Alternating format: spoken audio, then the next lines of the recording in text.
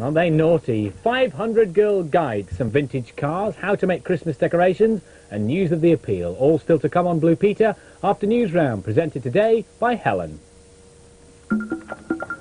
Chips and beans for lunch again. Vegetarian school children demand a better choice.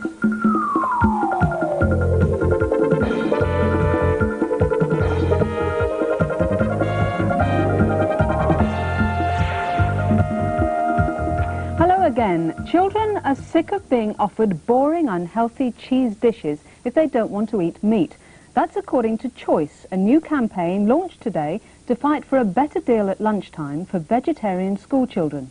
The organisers say although more and more children are becoming vegetarian, they either have to make do with chips and beans in the school canteen or they have to take their own packed lunches. Roger reports. At today's launch, there were several children who've given up eating meat, usually because they felt it was wrong to kill animals for food. It's reckoned that over 1 million children under 16 around the country are vegetarian.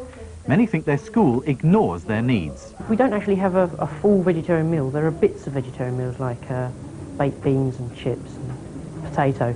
I think you can get an egg and cress sandwich.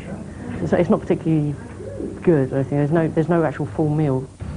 The school dinners, they always have meat, never vegetarian meals, or they never have proper meals, just have meat pies and all that stuff. So what do you have to do?